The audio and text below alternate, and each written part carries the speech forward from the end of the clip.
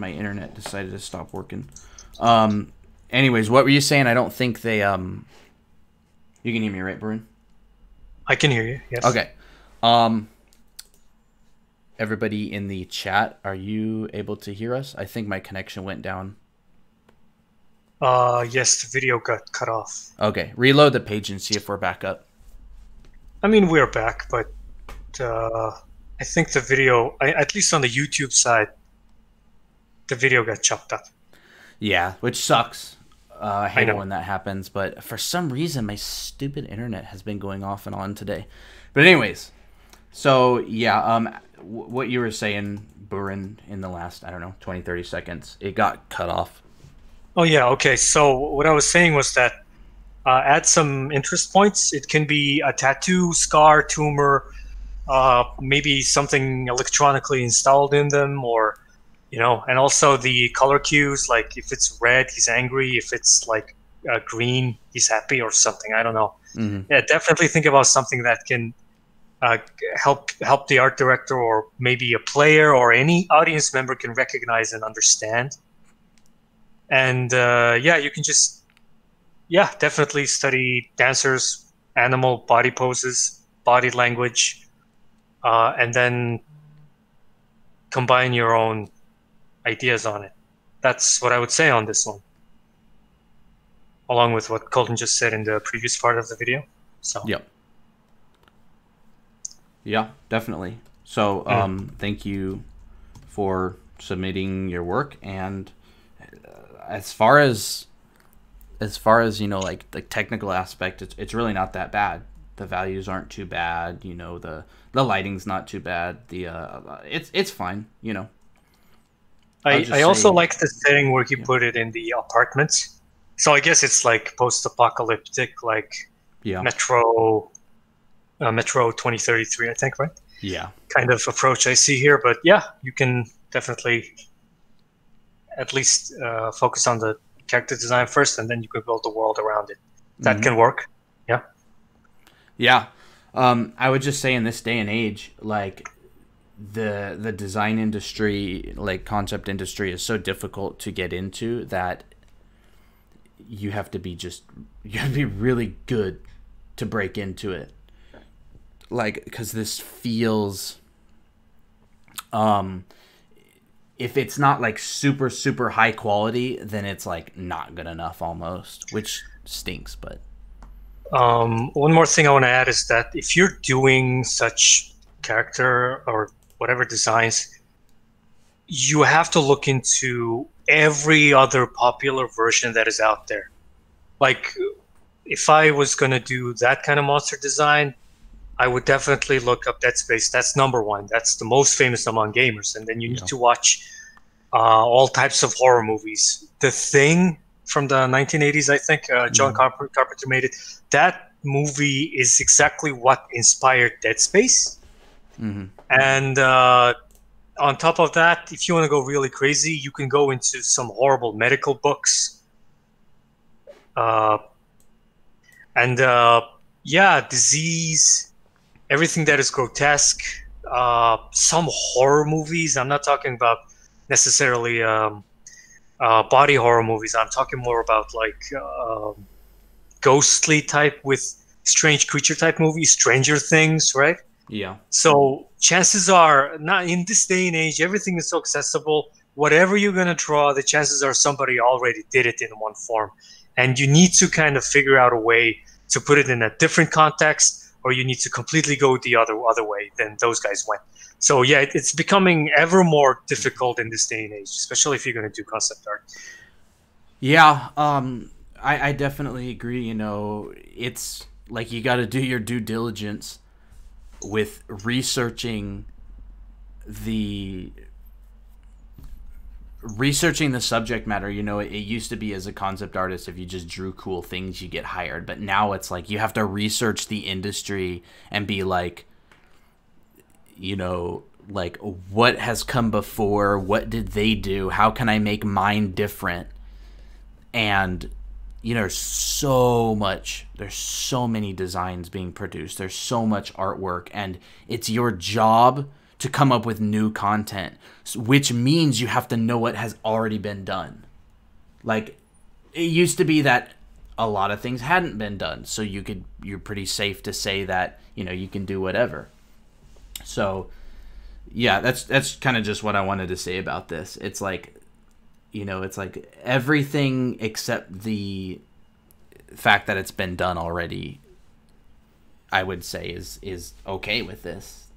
Like, except I mean, obviously, like, some painting and, you know, like your focal point and the lighting and stuff like that, it can be pushed, but more so than that, like, we need something, you know, worth pushing forward. I would change the design before I would go any more detailed with this. I mean, this is kind of an interesting design right here. I would definitely play on that more. I definitely like that shimmering light going on. I wonder what that's about. Yeah. You know, it can be some really cool plot point. Mm-hmm. Yeah, but yeah, you could definitely push this. So yeah, just keep researching and definitely watch all the things we mentioned, and it'll definitely give you more ideas. Yeah. And don't forget to take notes. People always ignore notes. Whatever you're watching, doing, always either you type it on your phone or a little sketchbook. I know it's a hassle, but look, man, one of the thing most people need to understand, especially doing concept art, is that the reason why they put down all these writings and words down on paper is because you're taking it out of your mind, and you're opening more space to think more things. That's why those people do mind maps. So you can definitely look into that. Mm-hmm. Yeah, that's about it for this, I think. You want to go to one of yours? Yeah, sure. All right. Yeah. Let me quickly switch to my Photoshop. Okay, he's Austin Hall.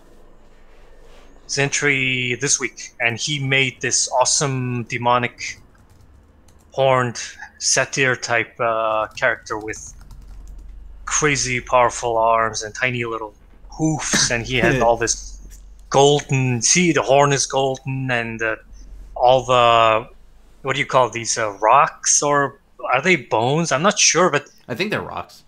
Yeah, and then he got these cool golden strips on them, and he got these leather armbands and stuff. And last time we told Austin Hall to definitely push for his materials. Yeah. So, and we're kind of happy that he's definitely trying, but that there's still more to go. So sorry to say that, but we really appreciate the effort. Keep doing that. It'll definitely bring more results. Yeah, it'll get more natural over time. Yeah, yeah. And yeah, a couple of things I want to say here is that your hair, like, things still look pretty plasticky like last time, but at least you're trying more variety with the noise here.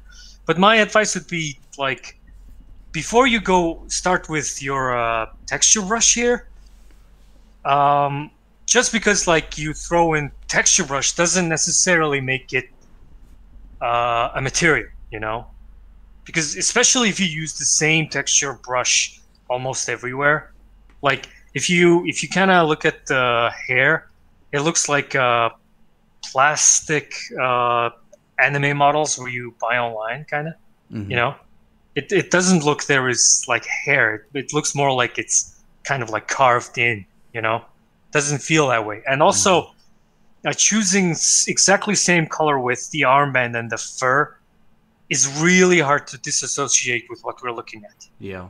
You need to at least make the leather armband maybe more grayish or some other color, right? So again, once we do that, we go to studies. So this time I only focused on fur. So if you look at fur, there's so many different type of fur you can see, right? Like, but you can see, I can see that you're trying to do more clumped type fur style. So that's why I chose these ones. I don't know what animal it's from, but it definitely shows what's going on where, right? So if I make a quick marking on this, like, it gets more, the color gets more saturated or more lighter, I guess, more concentrated when the hair gets brought down together like this, right? on the edges. But when it gets spread apart, you can see that it gets more darker, darker, darker, darker, right?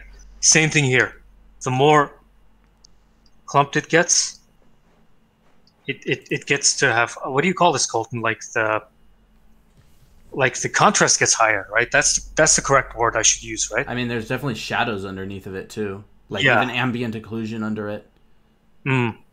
So, yeah, and also each of the clump fibers are like this, let's say, and the surface would be this, and if the light hits, you know, all the sphere, and there's the highlight, and there's the ambient occlusion, and there's the true shadow, and there's the bounce light. It's the same thing, but it's more like in a bent surfaces, right? That's the right word, I think. So what I mean is, Colin, check this out. Like, this one was another example. You can definitely look at the highlights here. You see, highlights. It's like sphere and cone and torus, right? It's the same idea, right? Whenever there's like a bump, like this in the surface, then there will be more highlight because the, you know, bounces and stuff. You need to definitely look into that. And here, right? Look at the bear. This is even more crazy. This is a wet fur, but this is the idea I'm going with here, right? Like, bear is just one cylinder, right? So up here, the sun is hitting here, and even though each piece is like its own piece, it's not going to be uniformly white, right? Because this part is under this zone. This part is under this zone. This part is under that zone. So what you did here is that you kind of try to do that on your leg here, and also on your beard. You're definitely getting it right on certain levels. So, okay, next one. So you might ask why I made these green markings. Is because to me it looks like you lost some proportions with your anatomy. Because if you look at this armband, this one looks more smaller than this one here to me. And also the length of the entire arm seems this arm definitely should be slightly smaller in general proportion because it's further away from us, right? So yeah, but it's not that of a big deal. What I did is I did a little overpaint here, and now you need to start using smudge brush and blur brush on top of hard round, soft round, and finally your texture brush. Because if you keep using texture, all this noise gets a lot of attention from what you need to see, right? So my advice would be apply the texture brush last, right? So if you look at all the fur, I tried to emulate what we see here, right? Also, I tried to fix the, the surface of these ribbons. Because up here, if you look at here, there's like a really sudden shift and a weird lump here. Like it doesn't tell us that there is actually a soft transition of curved faces. That's how I see it. And also with the fur here, there's like to me he looks like he's wearing a pants at this point, right? Because the fur is not making right transitions, right? If you look at any animal that has skin and fur together in one area, even if you look at your own forehead, if you have body hair, you can just study from yourself. Or, of course, definitely you can Google up some images. So you need to understand about transition. If you look at this top image, the further it goes, there will be like a soft transition of hair, fur, even rocks on the shoulders that you're doing here, right? So if you look here, this is what I tried to do just a little bit. So, okay, if you want a really quick transition, you can do it, but you still need to apply this on a certain level. And with the skin texture, it's definitely going to be different on the elbow, or if he uses his wrists to punch people, the knuckles to punch people, like the roughness of the skin will definitely change depending on what kind of a job he does. And usually the hair under the skin under the armpit is really soft because that's where most people, like animals, sweat. And also, this part of skin doesn't really touch onto other different surfaces, like for example, palm skin, right? It's really different. There's no calluses on it. What? Callus? Hmm? You know callus, right? There's no calluses in the armpit. Okay, my English is not good enough, so okay. Sorry. Again, 7th time. It's rough skin that builds up, like when you play the guitar, there's calluses on your fingers. Right. Yeah, okay, that one. Yeah. So if you look at the gorilla hair, right? If you look around the belly part, like this area is skin, but this area is like fur, right? So this is skin and this is fur. So in this area, you definitely have transitions, right? Light transition to bigger transition. Same thing on this monkey's face, right? This area has very little trim hair. Very little. And then you get your crazy hair right there. I know the transition is sudden, but you definitely have some transition here. So definitely remember this. And I'm sorry if some of you don't like my choice of reference images, but this is what I could find closest to the... I'm sure you can switch languages and go to different source image websites. You can find tons more. But yeah, keep on studying more materials. And definitely, I highly recommend testing with blur brushes, smudge tools, and use sharpen and soft round, hard round. Finally, texture brush. Okay, try that. Finally, touch texture brush on the last thing you will ever do. Try to practice with that, and maybe it'll definitely bring you a different result. So yeah, that's all I have to say. Colton, do you have anything to add? No, not for the most part. I think you pretty much covered everything. Yeah, just maybe introduce an extra material too. Maybe something, I don't know, because right now I think there's 1, 2, 3 materials in the entire image besides the rock on the ground. I think maybe introducing some more variety, maybe more color, because right now it's 3 colors, 3 materials, maybe 1 or 2 more, just even in little areas or just here or there. I think that could help a lot too. Again, it kind of feels like a figurine, maybe like an anime figurine or something. That's pretty much it, though, I would say. All right. So, Colton, do you want me to continue, or do you want to take over? I got another one for you. Okay. Let's see what I got. This is going to be a pretty short one. Maybe I can do 2. Let's see what the one. Yeah, go ahead, man. Yeah, I can. Okay. So I will.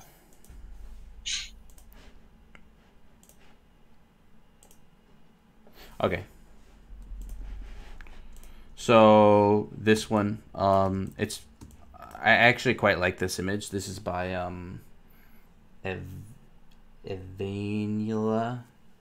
I don't know. It's in the Discord name. It's Evanyla.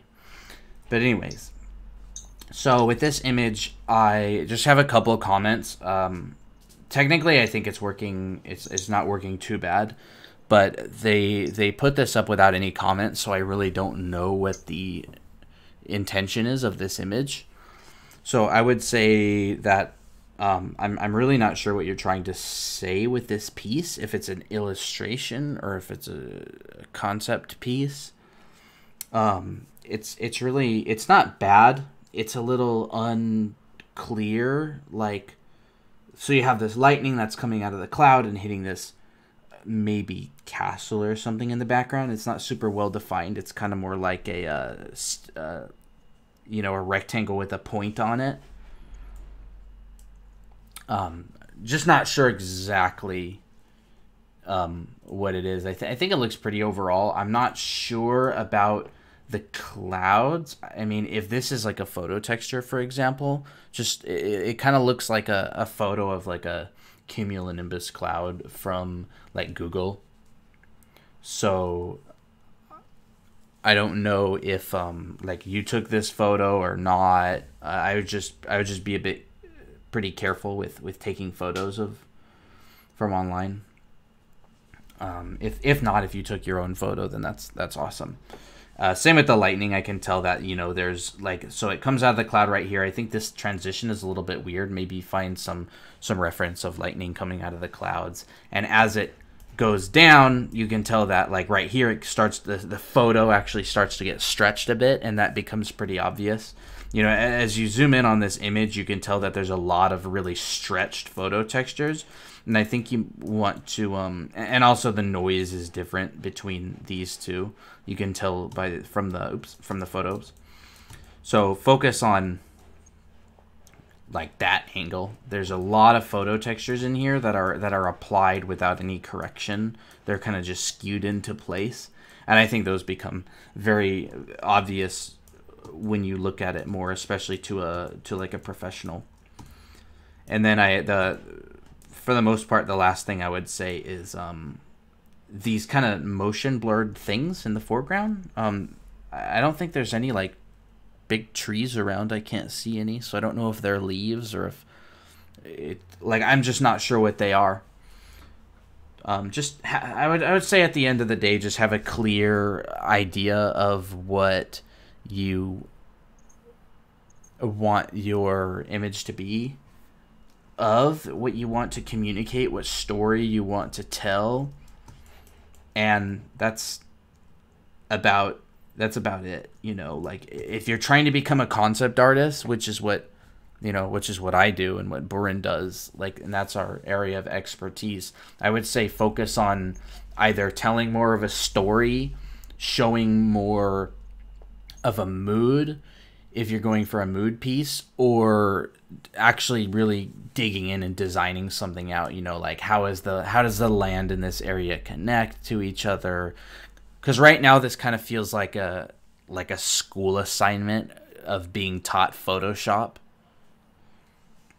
So that's about it for what I have on this piece. I can go over the next one too, which is this one, which is not completely finished, they've said, but I think that there's a few things that should already be resolved at this point, because it's one of the first things you should resolve in an image, which is the lighting, the light direction. That's one of the first things you should decide on, depending on your process exactly,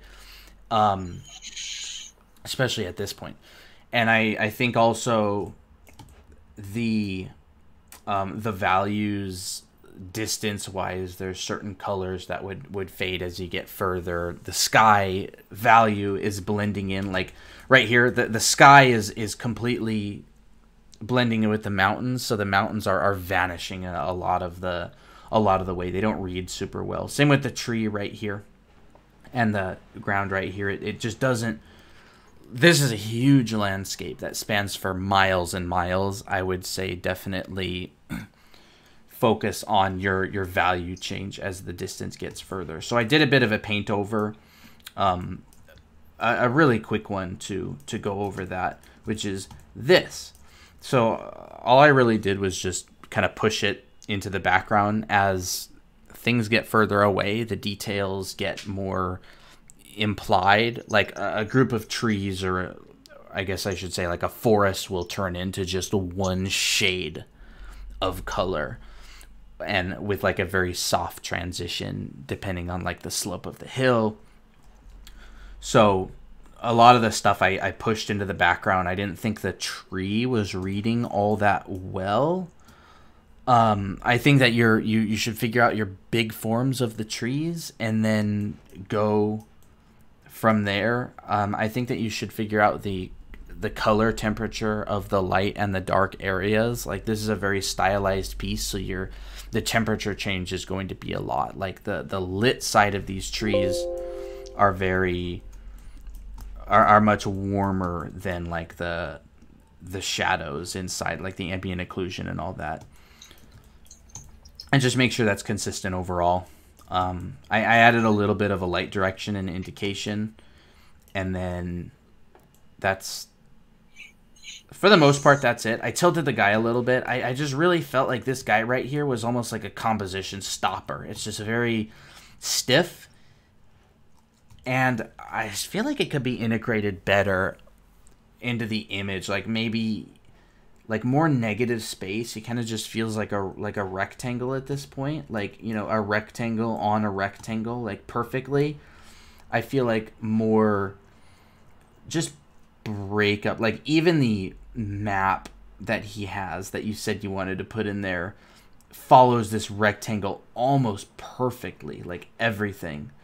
And I think just breaking it up a little bit more and showing that he's like walking, leaning forward, giving him some negative space in between can help this a lot. Focus on your big, medium, and small shapes. You know, his negative space shapes should have like little areas, you know, bigger areas, you know, odd angles that are not so rectangular. And yeah, like, you know, he's like walking towards her, she's pointing at the landscape. Like, I really get that. I like the story going on in this. It makes a lot of sense, and I really like it. I really like the idea behind this. I also put a little bit more water in there. This isn't something you have to do. You can do it another way. But basically, like in yours, I think a lot of this perspective and things getting further away are, you have a couple things kind of working against you. Like sometimes as things are getting further away, you're actually scaling up the objects. So, you know, like as something gets further away, I can draw just a really quick illustration of what I mean. You know, like, so in perspective, as something gets further away, you know, it's like this rectangle getting further away, like maybe that's the same size, and then that.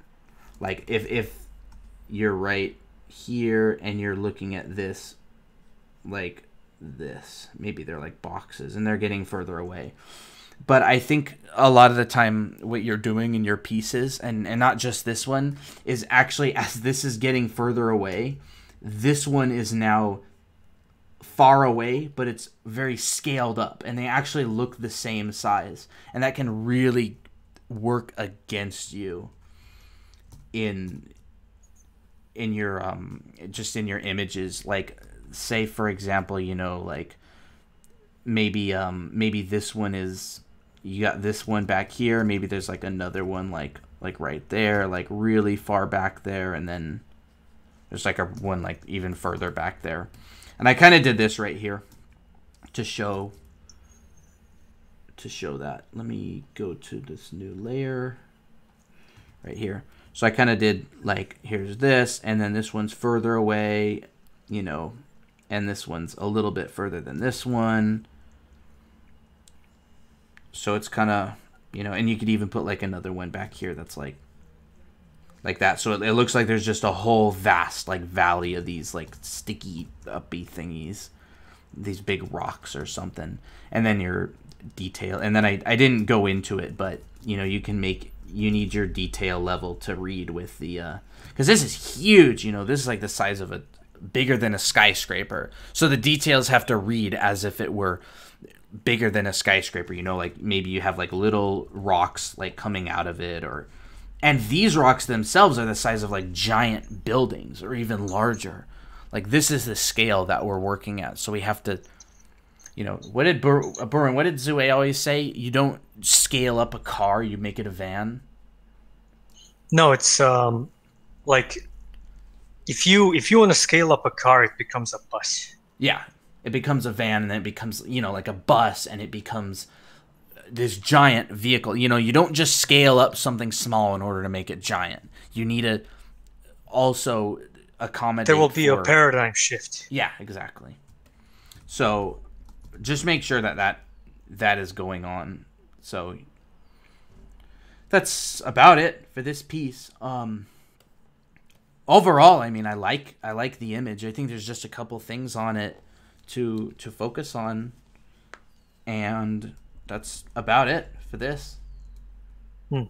you know. And then I did not have a lot planned today. I have a couple. I just have Brad's piece to go over and a number of the weekly assignments to make some quick notes on. And yeah, so I can switch to you, Burin, and we will. There you go. You're on.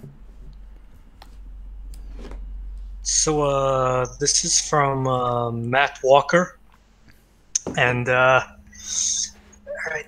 So he did this in 3D, and he actually posted it 2 weeks ago. But he this time posted again. Sorry we couldn't do it last week because when you submitted it, it was so close to the video. So we apologize for that. Okay, I like this anglerfish. It's really scary. Look at all the sharp teeth. And I like that dramatic lighting in the back that really shows us how big it is. It reads nicely. Couple of things. Well, my take would be, again, as always, if you especially want to be a 3D concept artist, what do concept artists need to do? Research, right? So I checked out all the deep sea anglerfish, and a couple of things I definitely noticed was that they have this teeth that's almost like transparent, like glass. Dang, that's cool. And then their fins are also fin or swimmer. What do you call them, Colton? Paddlers? No, I'm kidding. Yeah, they're fins, dude. I don't know. Yeah, these fins are also transparent because they never see sunlight. So that's why half of their body doesn't need to develop any what do you call pigments, right? Skin pigments. Yeah. But since they still need to be dark to blend in the sea, they still have that dark pigment on their certain part of their areas. But you can totally see that light goes through it like really crazy. So you need to do a lot of subsurface scattering if you need to render this. And so yeah, it's crazy. Like, it's just a one big mouth. It's just a head with fins, right? It's kind of comedic design if you look at it. So, yeah, okay. Look at that one down there, dude. It looks like Frankenstein, the tiny bumps one. Yeah. There are lots of screws, right? Yeah. So, yeah, definitely a couple of things I marked was that it's a see-through, right? See-through fins, see-through teeth, general. Like the skin is almost like a glass that has like a second layer on top. That's kind of crazy. And then you can see that high-density bones, that's not the correct word. Like fins have lots of segments, right? I guess these are not the correct words. Forgive my English. No mas, huh? What? So my English is terrible. What did you say? I said high density bones, which is not correct. It's more like more segmented fin. And also, there's like a texture opacity transition if you look at the fins and the teeth, right? And then you have these tiny bumps, because if you look at the first image up here, you will not really know that these little things are bumps. You would probably look at it like, no, it's probably these little white dots in their skin. It's not, because if you look at the similar species from another angle, they're actually little bumps. So that's why you need to, when you collect reference images, don't stick to just one image you found. Try to find the full blueprint, up, down, top. Go to YouTube, find a video, watch. There's plenty of Animal Planet clips there. You know, if you really want to go deep into it, you have to look into those things, because if you don't know, then yeah, it might cause a problem to, if you show it to someone, some people who actually really know their stuff. These things are unforgivable. To the professionals, I guess. But since I don't know any anglerfish, I wouldn't know, you know, but now I know, since I did the research for both of us. And you can definitely, since you're doing concept design, you can definitely go for a different type of fish. There was so many kinds. I couldn't put all of them here, but check this out. Like this fish, to me, it looks like it has very tough skin with scales, because they need to withstand like a lot of pressure. So that's why they have this scaly fish. And also these kind of scaly fish kind of reminds me of those really deep, ancient prehistoric. What do you call Colton? Pre what? Prehistoric. Thank you for the Uh, follow, Max. By the way, yeah. Era, Jurassic, Triassic. What do you call them? There's like 100 different names for the different eras throughout Okay, history. okay. So But I use the popular. It's prehistoric. The popular, a really popular one is the Jurassic era, but I don't know them all by heart. But there's a bunch of different ones. Prehistoric is what you're looking for, though. so I think you can definitely mix them if you're gonna go for cool concept art things. So I did a little overpaint, but what I did was I did not break your design as much as I would. So I simply added those elements I saw on our reference images, like those fins and paddlers, and definitely those glass-like teeth. And I wanted to give it an interest point, so I painted the eye orange, right? Because orange is the opposite color of blue. So now when you look at this image, you immediately look at the eye and then the teeth, right? It creates this triangular interest point like this, right?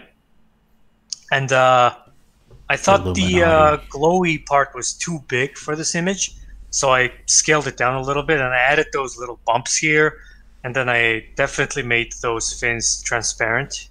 You can definitely try that. And I also added, predators. The first thing that comes into my head is tiger or all those striped dangerous creatures. So I added this. What? What's going on here? Okay, so I added this stripy red, not red, like warm orange colors to make it look more scary and more eye-catching. But I know it's concept design, so if we put it side by side, you can look here. Just adding it, just a little bit research, just a little bit play with texture, and pushing it to more real stuff we have. Right? You don't need to design anything new. You just only need to mix what's out there, right? So that's what I did. And for 3D, I have a couple of things I need to mention. You definitely need to add volumetric fog, because if you look at your tail, it's like it's floating in the air. It doesn't look like it's in the water. But when we look at underwater photos, the more distant the thing goes, there's more dirt, water, everything that's going to be between us and that thing, that object. So it will definitely have more volumetric fogs. You need to add post-process volume. And you also need to add material ID and separation plus opacity mask.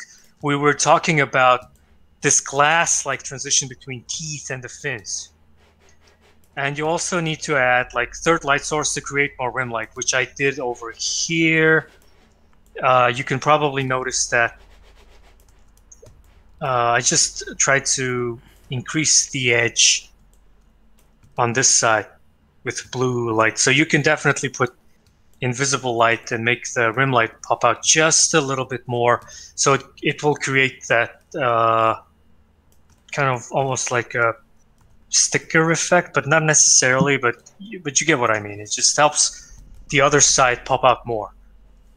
And then finally, more intense normal map on your model. So you can definitely, once you design once you sculpt it in ZBrush, you can definitely bake it later. So you can have all these crazy little bumps pop out more when you render it without increasing the poly count. So yeah, that's my take on it then.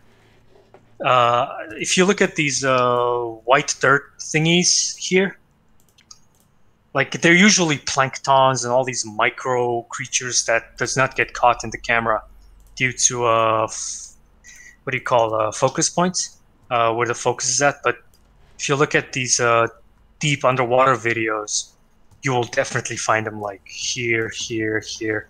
The closer to the camera, the blurry it will get. So yeah, but yeah, I like it a lot. It's you definitely have this very interesting piranha. Like, I don't know, it's just scary to me. So yeah, just if you have time, it's always safe to invest more into your research. I don't think you have any problem modeling this stuff. You definitely have the skill level. But yeah, you can definitely look up the things I listed on the internet to add more, what do you call, value to your work, I guess. So yeah, that's what I have for Matt Walker. Do you have anything to say, Colton? Yeah, I got something to say.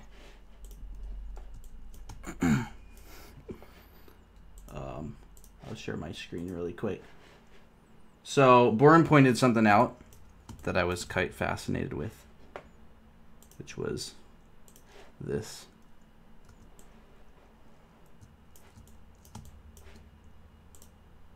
Right here. Oh my god, it's confirmed. Yes. No. Look at this. Everybody in chat will be able to hear this.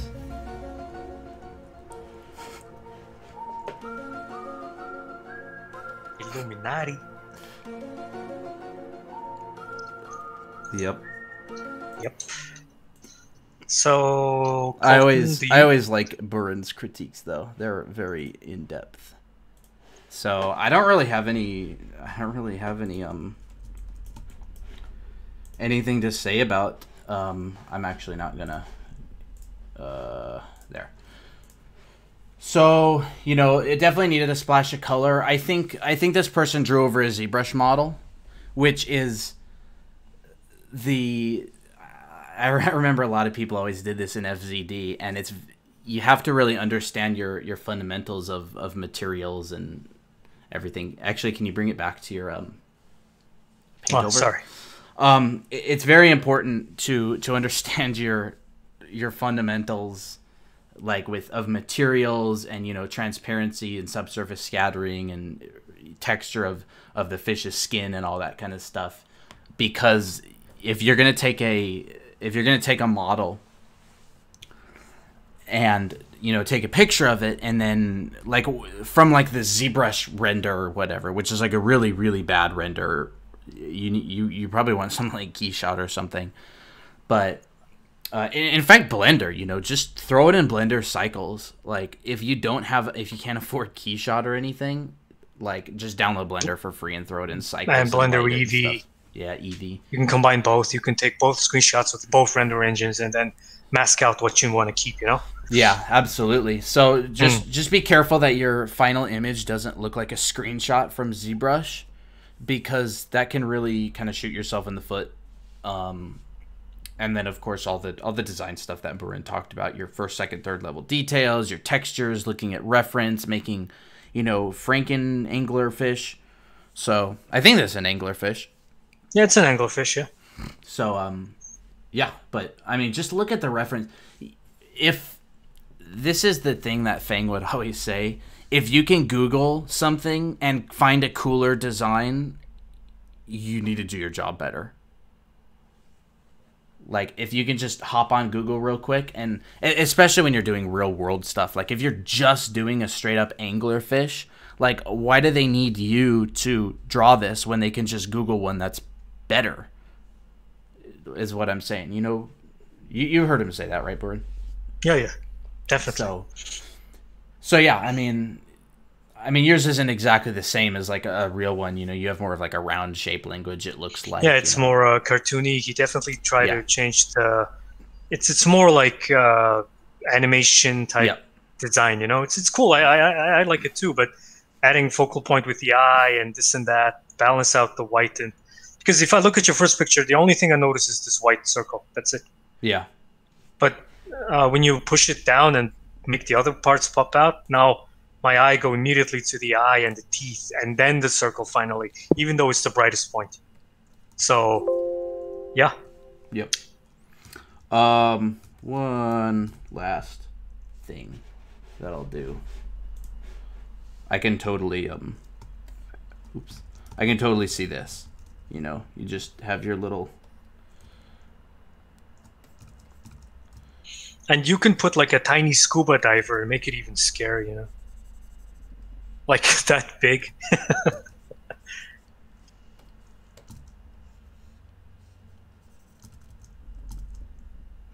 No, not the Nemo. What does she have on her? Yellow, I think. Yellow stripe in the set, and it's like straight cut. I have like, no idea. I don't know. I don't remember something at like all. that. Yeah, it's almost like NFL team, you know, like. Yeah, there. But don't forget, guys. Don't forget. This is how you make successful images. So, anyways, I can go on to my next one, or we can have delete. So, my last one is Brad's. The last kind of paint over that I have is by Brad, and he did a really good job, actually. Really, really good job. Orion had some great. I'll hide this. Orion had some really great feedback for him in the chat. A lot better than my feedback was, with the colors and the exposure and everything. And I think that helped a lot, you know, especially with like the flame, with what he said about it. So all I did in this one was adjust some of the values a bit and lower the guy. In this image, this guy is probably like 10 feet tall. Yeah. Because he's so far up on the ground. If this guy's supposed to be a giant who's 10, 20 feet tall, then great. But if this guy's not supposed to be, definitely move him down so he's closer to the camera. Like, this guy's halfway, like, this guy's... Yeah. All I'm saying is this guy's slightly huge. More sensible. Lower him a little bit, down to here. You know, like, you know, you can see him in the background. I lowered him a bit, and then I just made the separated out the building a little bit, but like that. That's really all I think it needs. I did a pretty sloppy job, but it gets the idea across. I think this building needs to read against the background, so just fog it out a bit, and that's it. It's working really well. Like, what this image used to look like versus what it looks like now, it's so much better. Like, I can't even explain how much better it is now. Yeah. So when you started on this image and built it in 3D and everything, like, it's come a long way, dude. Like, this piece is pretty good. What did I write down here? Yeah. That's it. Those two things.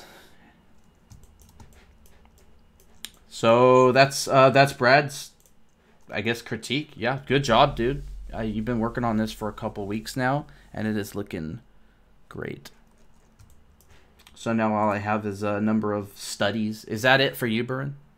I have two more. You have two more? Okay. Do you want me to do one of my studies, I guess? I can do one of mine. Because that was pretty short. Yeah, go ahead, man. Okay.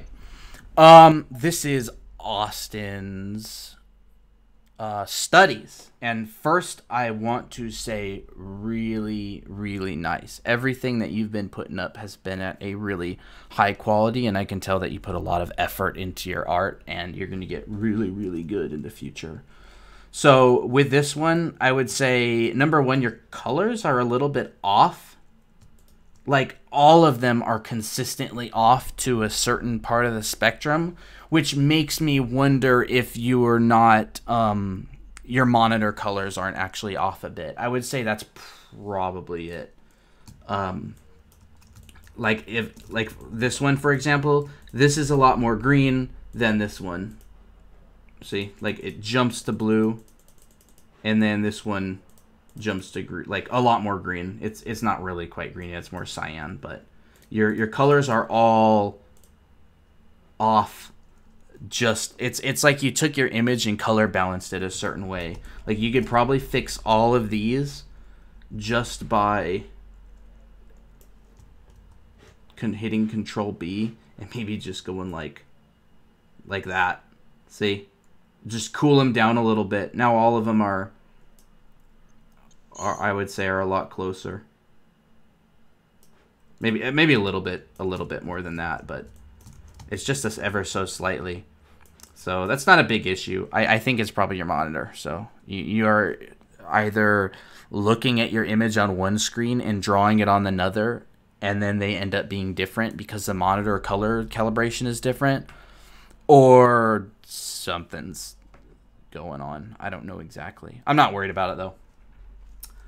Really high quality. I would say though, other than that, maybe the next step for you, since you have a really high quality to your work, is to focus more on your brush strokes rather than, because I've noticed that you use hard round basically. Well, I guess you use some textures on some stuff, but I would focus more on using your brush strokes in a more, maybe interpret some things in these pieces in a more kind of, what would be the word? Not really gestural, more of a implied way instead of rendering everything out 100%. And I think that would actually help the look of your work a bit. Unless you want your work to be like, you know, super, unless you don't want to focus on brush strokes as much and more just render everything out super tight, 100%, like photorealistic, even when you zoom in super tight. Maybe experiment with like, you can only paint with a brush of like this certain size, or you can't zoom in. Maybe you don't let yourself zoom in the entire painting, or something like that, because that might help a lot. You know, maybe do some studies of some traditional painters' works. I think I might have written that up here. It looks like everything you're doing, even when you're not using just a round brush, a lot of it looks like that kind of hard round look. So I would say do some studies of like brushstroke studies. Maybe I think that'll help you a lot. And material studies. In fact, I was gonna say this earlier. Do material spheres, like, you know, do 10, do 20, do 30, do 40, do 50 material spheres. I'm gonna look up some references really quick of some material spheres, because I totally forgot about this earlier. Let's see. A bunch of these are really badly done on Google.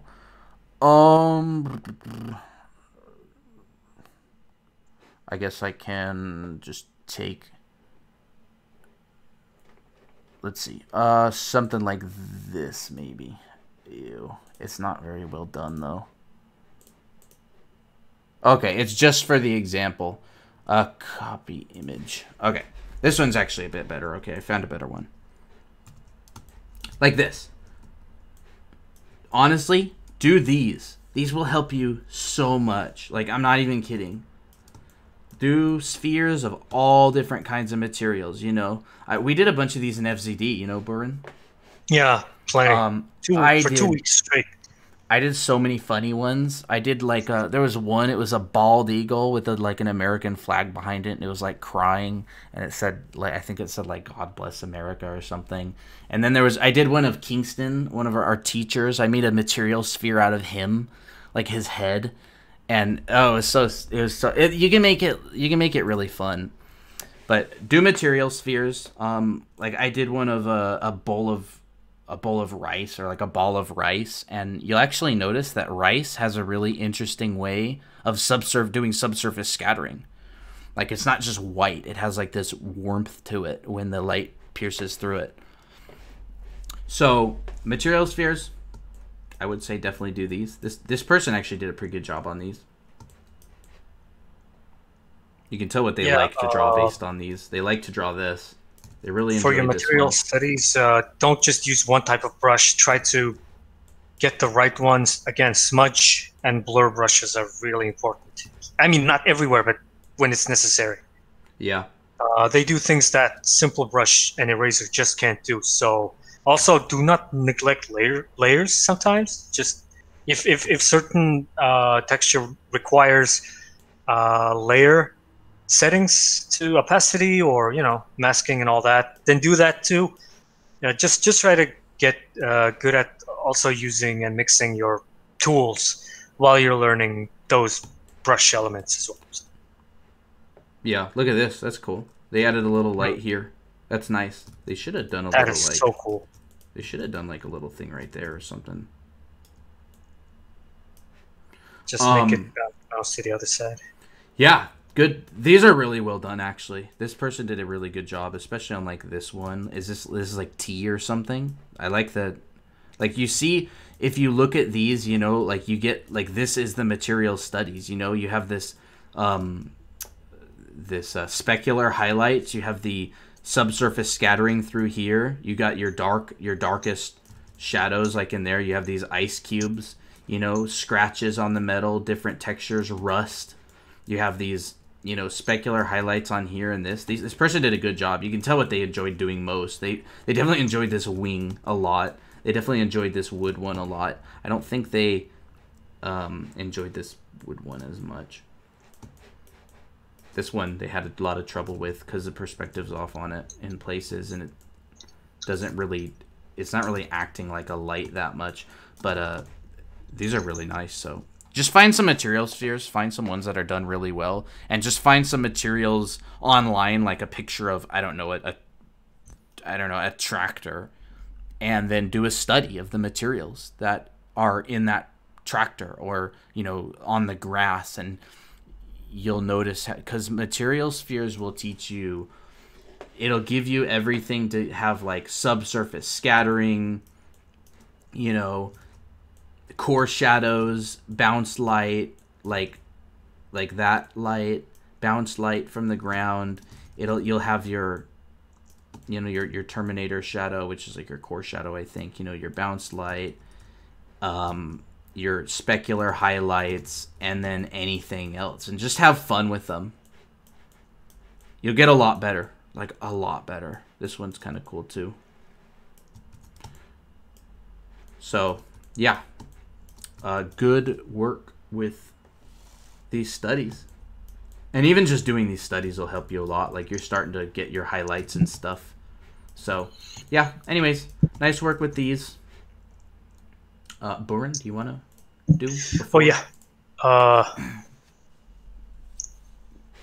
I have one from Weinberg Platypus. So, this person did this underwater aquatic guardian.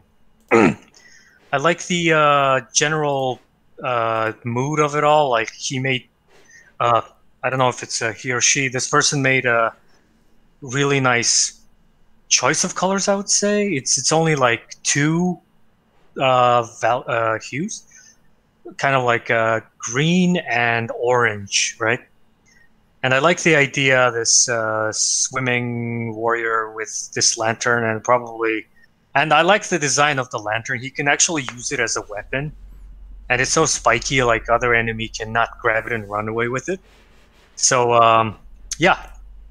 A couple of things I want to say is that definitely, again, if you want to be a concept artist, or if you want to draw a drawing that is slightly more true to the real world, you definitely have to take pictures showing similar situations. So this is what I found. Like, if you look at these two images, it's definitely similar to what you're trying to do. And yeah, especially the top green one is really close to what you're trying to do. You could definitely see that volumetric fog going on in the water. It really works in the water. If you look at it down here, I found this amazing photo shoot session with this underwater farmer, which is cool. There's actually a YouTube video you can find that they actually set up this guy underwater with this whole thing and even this glowing lantern. So I think this kind of fits your situation here, especially with the lantern and how the light can shine on your person, regardless of how far and close they are. So yeah. These are my references for your image, and yeah, my issues with this is that I don't think you paid much attention to your forms, because if you look at this, the leg is really looking bent in a weird way, at least for me, at least in my eyes, right? At least that's what I noticed. And then it's like, the proportion wise, I know this leg can't be that far away from the front leg, but then your front leg looks like rotated in this direction somehow. And then your spear is definitely hitting through the guy's body. It's piercing because I don't think this character is that flat. I think it's really thick. To me, this reminds me of Juggernaut from X-Men, but I'm not saying it's the Juggernaut design. I'm just saying it to me, it feels really thick and chunky like Juggernaut, right? So I definitely had to make this form drawing to make it more understandable, like, you know, like objects cannot be, how do you call it, Colton? Objects cannot be ghosting through each other. Like, forms cannot be objects ghosting through one another, right? Yeah. Is that the right word, right? Clipping? Yeah, clipping, yeah, definitely that one. I'm still trying to get over it being thick. So, for example, if you at least look at this hand, right? This hand is like flat, so which means it's definitely clipping through the thigh or its buttocks, if you ask me. So that's why I had to make everything rotated. Yeah, that's what I had to do. And if we come down here, I made a little overpaint. Excuse me, my Photoshop. Okay, down here. So this is your version, and this is what I painted over. So if you look at the character, I just simply adjusted the hand. He's a right hand with a spear, right? Like that. And I fixed the leg faces where it's looking at. Damn it. Sorry. Yeah. Just focus on the character for a second. I'll go around to things. And do you see that chest emblem thing that's moving to the middle part? Yeah, this like now it makes everything look very real, right? I didn't change proportions. I didn't change the design, right? I just simply changed the form, right? Make it exist over there. And also, since I was looking at all my reference images, like all this close walls and all this rocks, I wanted to apply it around this character, so it can look like it's actually going through a tunnel, like going through a road, I would say, underwater road in a trench, rather than just like a really large space. And this creates like a what do you call it? A reading direction, I would say. Now everything is coming from this perspective, right? Which means these guys are coming right at you, right? So I also added more of his brethren in the water. And I definitely try to add that volumetric fog thing that's going on with all the water beams coming in. So I hope this adds more drama. And yeah, this is what I would add if it was me. So yeah, my advice would be definitely pay attention to your forms. I think you can render at least good at this level. You can. I can see that you definitely use sharp edges to separate elements. That's really important. Thank you. And you also understand about glowing things and some materials like iron and even like crocodile leather thing going on here. It's great. I like it. But yeah, pay attention to your forms from now on, okay? So if you pay attention, then it'll be okay. And once you master your forms, you can definitely spend more time going back to further your materials or your understanding of light and environments. That's all I have to say. So, do you have anything to add, Colton? Yeah, actually, a little bit. I can switch to my screen really quick. I would definitely say what Buren says. I would double down on that fact. I've been on a job for the last 5 months, and it's that all we're doing is this character armor, and it's so incredibly important to make sure your perspective and your forms are working and connecting together, that things are not impossible shapes, because it just makes it a nightmare for the 3D modelers to try and build it. Like, you know, like how does this head here connect to these shoulders? You know, is it going under? Is it intersecting with it? You know, you're like Buren said, you know, you need to have your center line. You move things based on that. You have, you know, your forms need to read. And then like this goes up. So like this guy's kind of like a cylinder, yet the shape transitions into like this. Like how does that happen? You know, what is the mesh? What if you built this in like real life? What would this transition be? Right? Like, because right now it's really unclear, and I'm kind of, you know, going through this and just thinking like, well, how are these forms reading? How are they connecting? So, especially with like even your little bits, like all these spikes are kind of pointing different directions. That's something that's like really, you know, figure out your perspective on these, you know, make sure that it's traveling down there. Like, you know, you want, like, is this going all the way around? Your ellipses aren't curving around, right?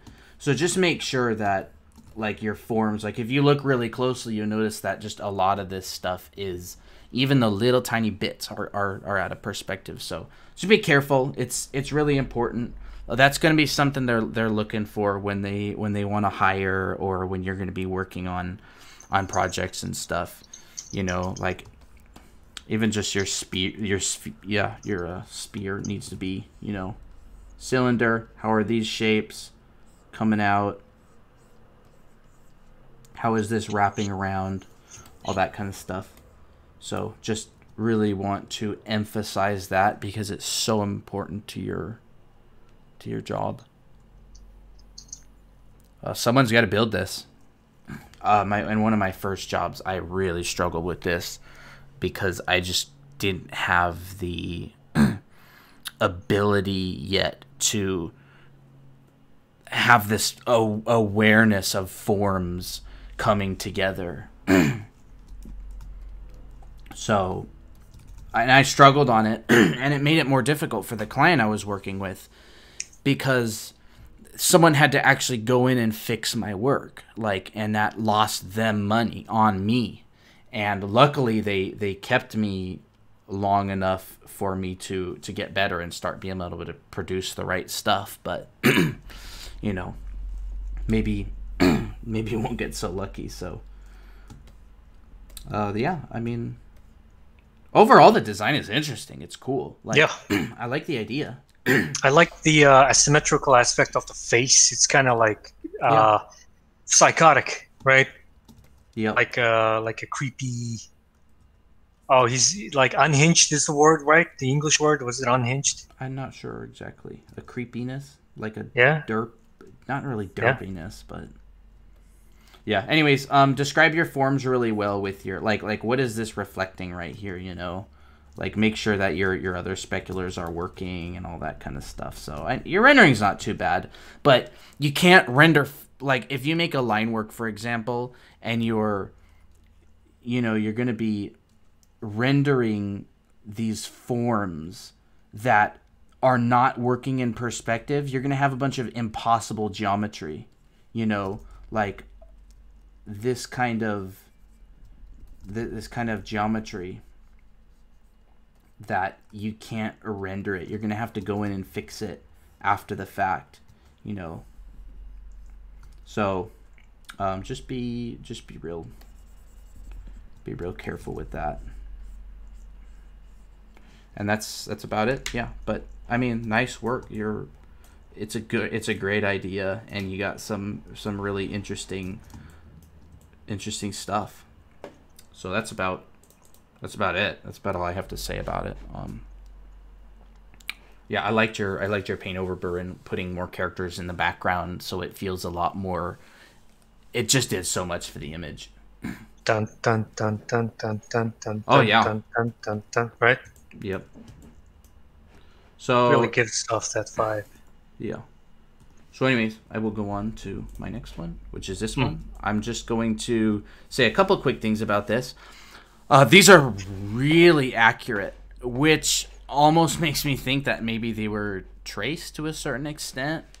But I'm going to assume that they weren't and focus on other stuff, because if they were, I'm not going to obviously like shame the person for tracing or whatever, because you know, it's them who's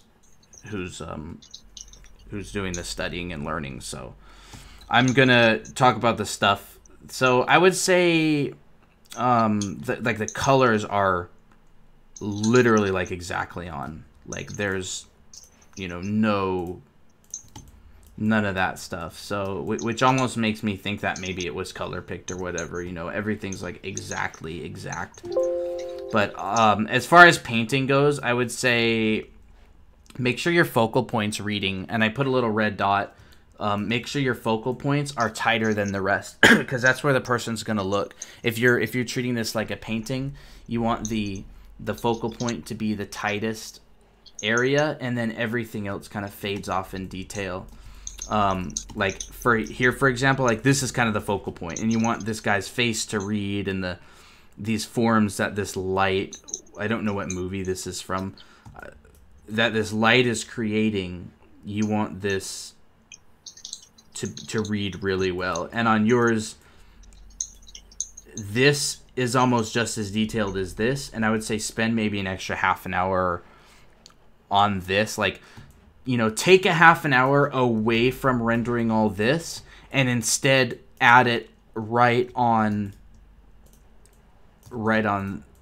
this area, and it will help your image so much. A half an hour spent here will do more to your image than a half an hour spent all around here, usually.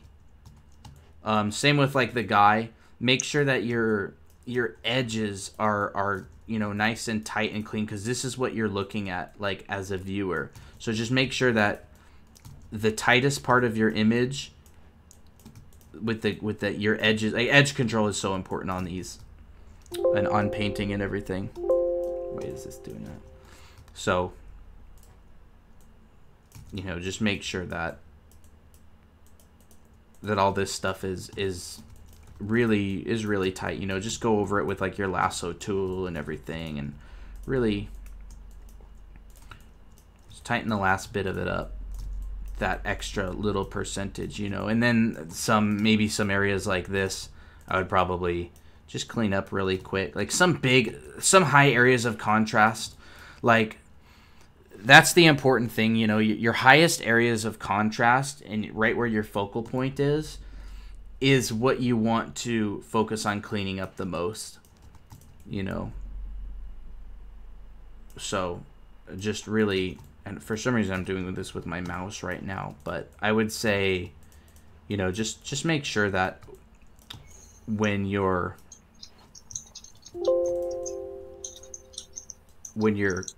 doing when you're focusing on your edges, make sure that you're really focusing on high areas of contrast, like some of these areas. So nice work with that. Like this guy too. This guy's obviously the focal point, so spend the most time on him. Spend the most time on these guys, which I think in this one you actually did for the most, like quite a bit. But I would say even their faces, just put that extra little just oomph into it and do that. Same with basically all of them. But they're nice. I mean, I would say if you're not color picking and you're not tracing at all, they're incredibly accurate. Like, incredibly accurate. So, nice work. And now I'll just really quickly go over this one. It's Christina's. You actually uploaded a pretty low resolution version of this. It's really blurry. But I already critiqued her on this myself, so I'll just go over this really quick.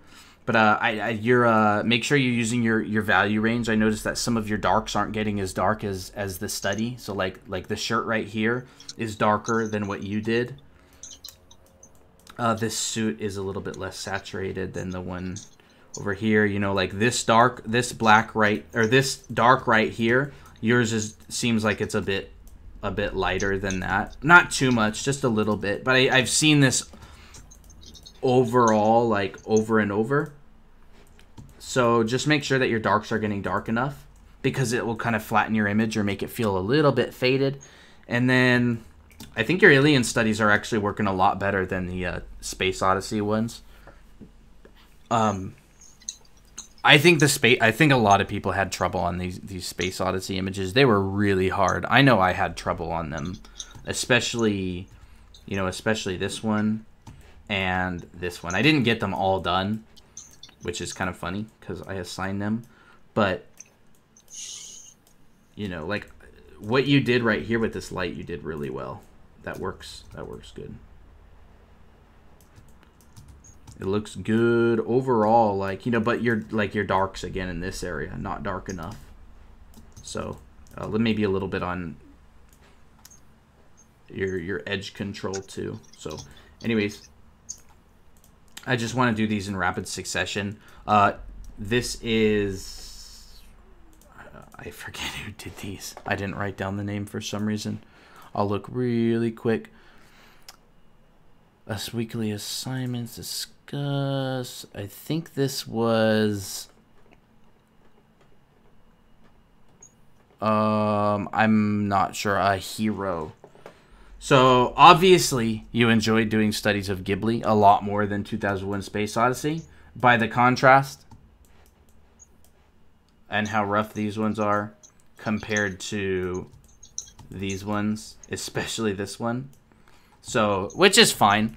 I would say if you're going to put hardly any time into these, again, focal point. You can leave a lot of this stuff out there really loose and then focus. And you kind of did that to an extent, but I would say even if you want to go further, there could be like just a couple little parts in here that you can make just a little bit tighter than the rest. And it will start to read a bit better. A good book is I think it's called Graphic LA. It's a book that has some really graphical loose stuff. I love that. I love that book. So, just these like really quick like things can just bring up the especially with edge control and all that. So. But nice work. These last couple are looking really good. The perspective's a little bit off on this one. Make sure that you're checking your angles, like this and this versus like this. So I like to check this angle right here with your perspective. Like if you're doing a study from a photo, you got to use every tool in your arsenal. Obviously, you want to find the vanishing point of it.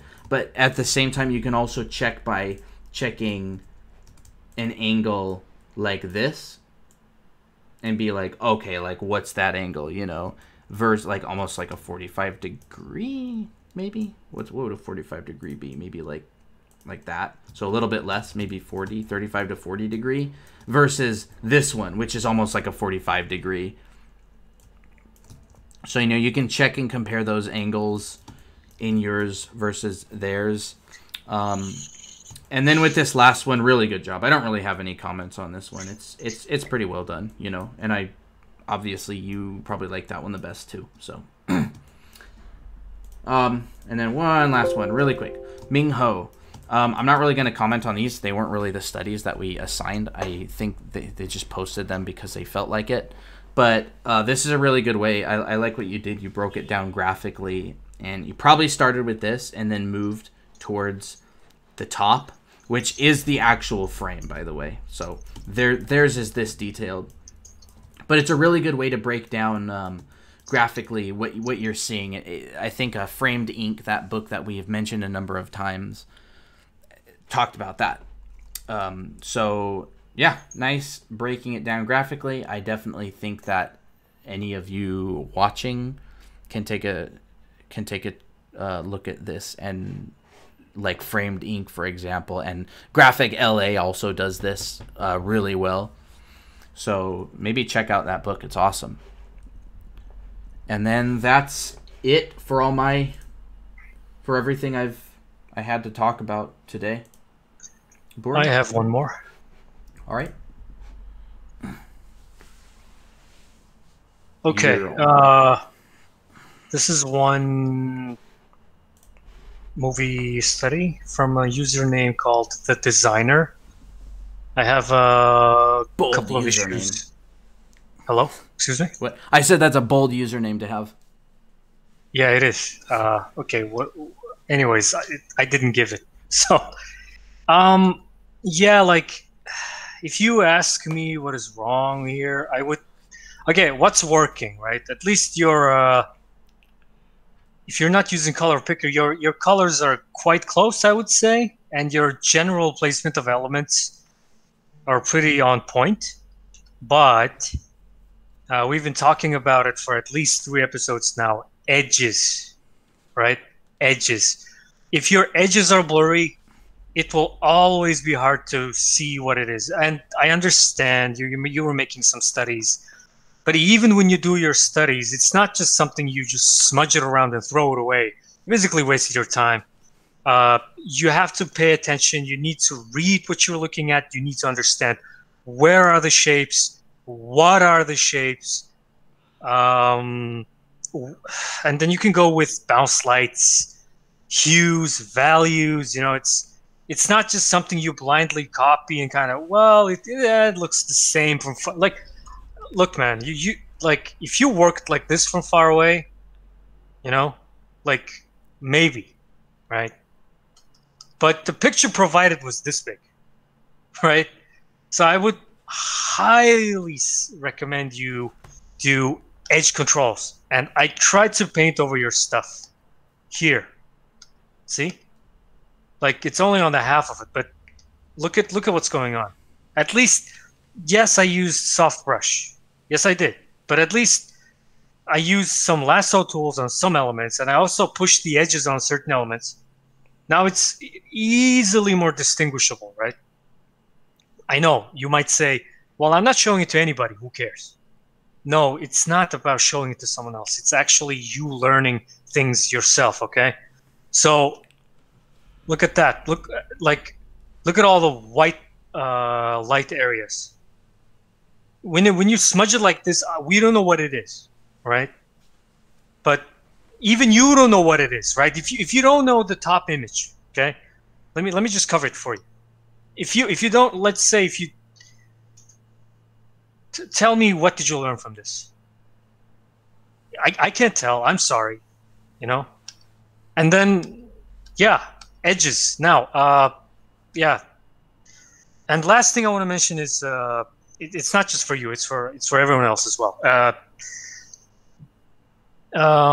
Okay, let's say if I do a color picker, right?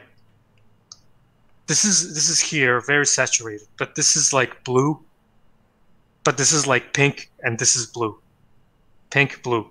It's not wrong, because when you look at this painting, because this picture has so many blue hotspots around here, everything else will seem warmer. And that is not wrong, because your brain observes it like that. But if you really put it side by side, you can see that this is way more saturated than the top one. Here's why. There is a thing called simultaneous effect. And that definitely has to do with color wheel. Now, let me pick a red pen real quick, my magical red pen. So, if you look at this gray is exactly the same gray. See, I'm using color picker. Nothing's changing, right? White, black, gray, gray, gray, black, white. See, but in a more brighter area, this gray looks more darker. But in a darker area, this gray looks more lighter, right? Okay, fine. That was more extreme. But what about here? Right? These are very close gray, but look, bam, bam, same, bam, bam, bam. It's in the middle, see? Now, let's check it, how it works on the color wheel, okay? Now, if I look at this, the middle gray is the same, but it's been boxed by blue and orange, okay? Let me tell you how this works. So, let's just zoom in over here. Right? No more blue. Now, focus on the gray. Does it look more colder? Does it look like It's almost like bluish gray. No, it's not. There's like it's almost here. See, because I expanded it, there's like a sudden pixel shift. Don't worry about that. But this is the idea. See, this is the gray, but this is this. But if I go here, does this gray box look more warmer? Does it feel warmer to you? Right? To me, it does. See? Same gray, but blue, right? That's why, if we go back up one more time, I'll only talk maybe 10 minutes more. If you look at all these blues, because if there's so many blues, the grays will feel warm to you. That's when you guess your colors wrong, right? Wrong in a machine level, but it's correct in your head. But you need to notice, maybe I'm looking at this gray more warmer because there is a lot more blue around it. Or maybe I'm looking at this gray more colder because it's set in a warmer environment, right? So if you look at the color wheel, if I zoom in, next to these colors, this gray would look like its opposite color. It's actually a quite big topic. You can definitely find tons of lectures and videos on YouTube and Google alike. But any color you put next to the gray color will look like its opposite hue. So that's what you need to notice when you're making movie studies or painting studies, even plein air drawings, right? Now, you might ask, well, Buran, what's the point of making movie studies if we're just going to blindly copy, or that's what I do, or anything? No, you pick up stuff. You pick up little things from each one, right? You could, it depends on how your mind is oriented. If you're design oriented, then while you're doing this, you will think, oh, look here, even though this is exactly symmetrical and these elements are symmetrical, but what happened? There is one exception. Oh, he put one bed over here. Oh, wait, he put two over here, right? Even though they're exactly the same thing, but this is how you break symmetry, or this is how you make interesting points, right? You have this one board over here, but you have a big box over here, right? Even though it's exactly the symmetrical room. Did you pick that up? You will if you make this movie studies. What's next? Oh, yeah, maybe you will notice, if you pay attention, you might say, well, I would say 20% of this picture is just blue lights, and 80% of it is just gray or the other hues, right? Maybe you notice that. Okay, he does that for design. What's next? Okay, these blue lights are not like strong, right? It's very like soft light, right? So what happens? It goes in every direction, but in a very soft manner. So it goes here, it goes here. And this light is bouncing off here because the surface is really hard and smooth. And then this light is being picked up here. This light is also picked up here. Okay, fine. This is way far away to notice. But what about here? This white light is being projected here, right? And if you look really hard, this white light is creating this little rim light over here, right? As you do this blue light is being picked up on this edge. This blue light is being projected on the floor. Why is this area dark? Because this bed is blocking it, right? Etc. And then this light, yeah, there's a light there. This face is looking towards us, then this light was definitely hit this. And this light is being picked up on the surface of this bed because this bed is like this, but this surface is like that. So, you can just look at this and go, okay, what about the design? Cool. Okay, what about the hue color choice? This. Okay, what about lights? This. See, you can learn so much, pick up so much from this. That's why the more you do, the more you will get better at it. So that's all I would say about this piece, and a couple of things I need to mention about simultaneous effect and the color wheel. And this is something you must learn while you're doing studies, because it will help you understand why you're picking, recognizing certain color in a certain way, rather than if you're not color picking. But we will definitely recommend not to color pick at all. So that's all I have to say for this. Yeah. Great. Thank you for that critique.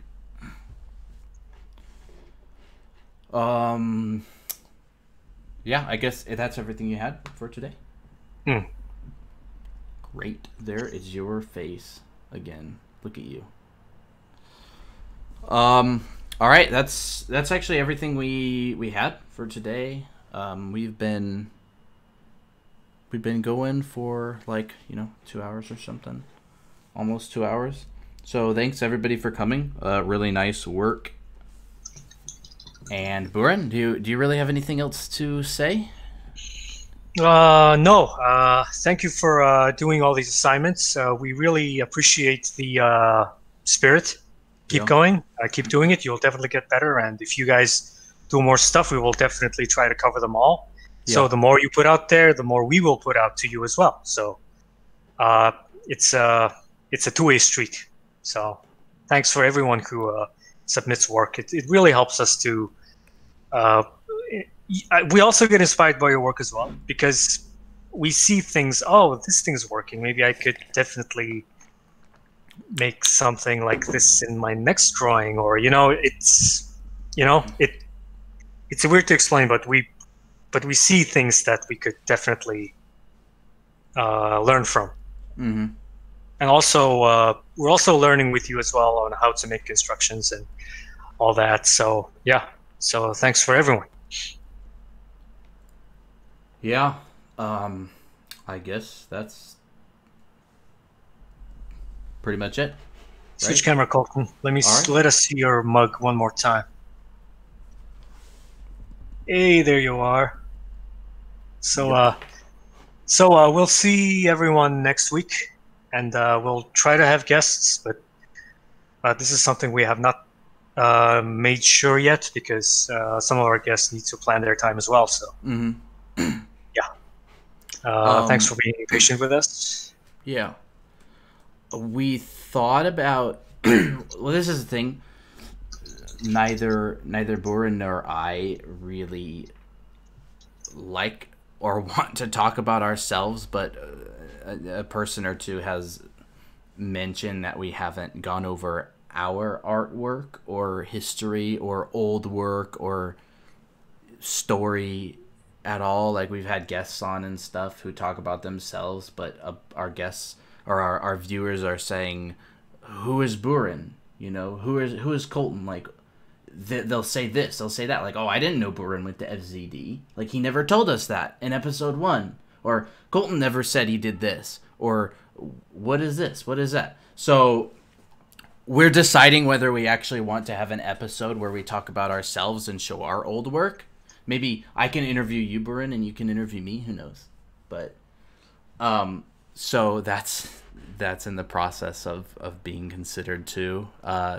Like I said, we don't like to talk about ourselves. We'd rather interview other people. So definitely. Yeah. I mean, it's not like we have anything to hide. It's just ArtQuest is about other people than us. So yeah. Definitely. It's about, the guests, and it's about the people in like the Discord and on the Facebook who are wanting to improve and grow and get work and stuff. So yeah. But if you have personal questions regarding our history, you could definitely ask us on Discord. Yeah, for sure. Yeah. So yeah, there's nothing to hide. So don't worry. We were not any criminals, fugitives running from the law, or yeah. All right, I guess that's it. Thank you everybody for coming. Thank you, Wither Skeletor. He followed us a couple minutes ago. Thank you. Thank you for following us. Slayeragium. I don't know how to pronounce it exactly. He followed us about an hour ago, and then Max Mushroom 64 followed us about an hour ago. So thank you everybody for the follows, and thanks for showing up. And we will see you next weekend. And we will out. Yeah, we're out. We'll have a couple guests lined up, hopefully. I'd love to get one on next weekend, and maybe someone with a bigger name, maybe a bit more popular. I don't know. I'll have to ask him and see. So, all right. Okay, have a good weekend. I mean, have a good week ahead. So, all right. Thank you for coming. All right. See ya.